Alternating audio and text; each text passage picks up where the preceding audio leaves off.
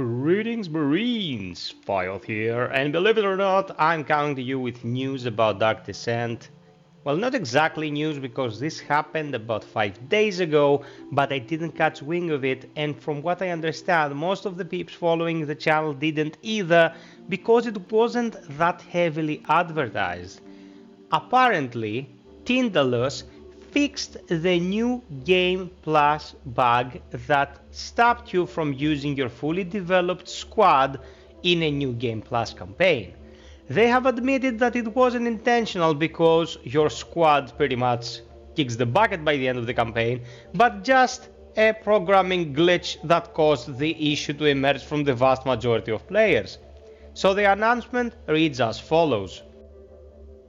Hi everyone! We released a hotfix yesterday that was aiming to fix a bug where Marines were missing when creating a new Game Plus campaign.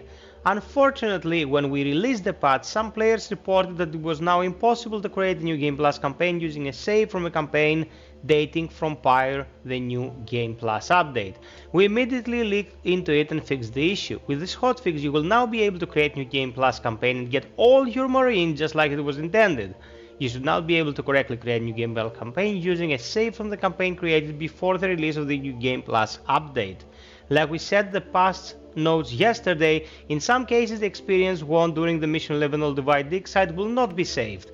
If you want to be sure to have your Marines with the experience gained during this mission, please follow those steps. It states how you can attain a new Game Plus campaign with your Marines alive. Load your last Otago save or your last All Divide Dig site mission 11 save. Complete the mission 12 Redemption, the one that ends with Mako taking lead. Go back to the main menu and you should be able to enter New Game Plus with all your Marines intact without your main squad missing. That is the intended fix, at least. We are truly sorry for this unexpected bug and hope you'll have a great time playing Aliens Dark Descent.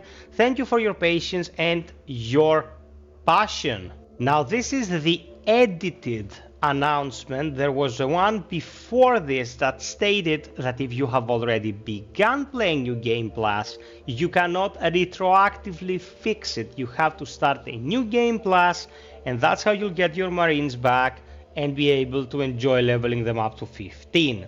For me, it was to be expected that if this was ever patched, it would be like this. I don't think they have either the technical know-how or the time to go back and retroactively fix a save state in an already underway campaign.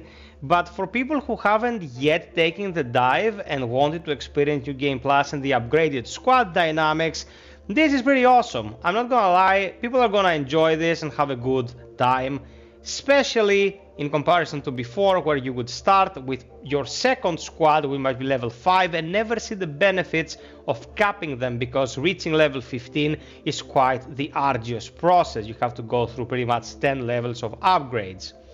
Tindalos is still working on this. This is the good news, guys, and that means they are investing in the game in order to take better financial advantage of it. Maybe we can expect some DLC? I can't really say, but I'm keeping my eyes open and my ears to the ground in case I hear anything and can't share it with you. So I'm not gonna try to stretch this to 8 minutes to monetize it, guys. You know I'm not an a-hole. If you found this information helpful, consider dropping a super thanks by hitting the heart button to help your boy out. Sub, like, and share for more content like this. Join us on the streams of Aliens games of various kinds, and until next time, be well, stay frosty, and always strive for perfection. Cheers!